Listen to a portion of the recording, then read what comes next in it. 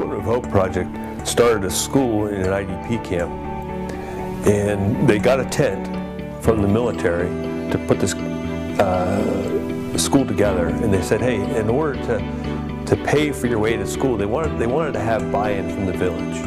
They didn't want to just give them everything.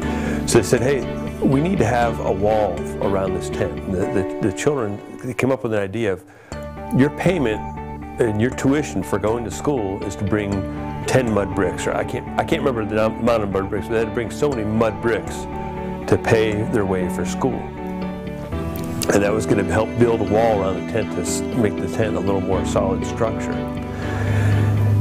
And at first, a lot of the town, a lot of the camp was somewhat negative. They weren't quite going to know what to do, because they said girls and boys had to be allowed in the school. So some of the fathers were skeptical about their daughters. As the children in the village started making bricks, the momentum grew and the excitement grew about a school.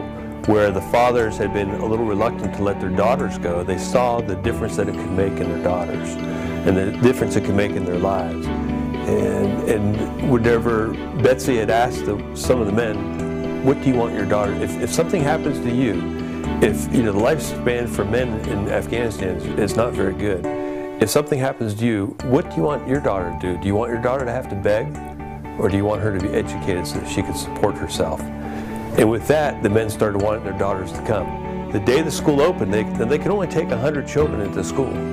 I mean, they said that's all we have room for is 100 children. The day the school opened, Betsy was inside and she heard this commotion going on outside, and there was a fist fight. And the fist fight was over a man wanting his daughter, the 101st child, to get into school. He thought it was so important that he was willing to fight to have his daughter become part of the school.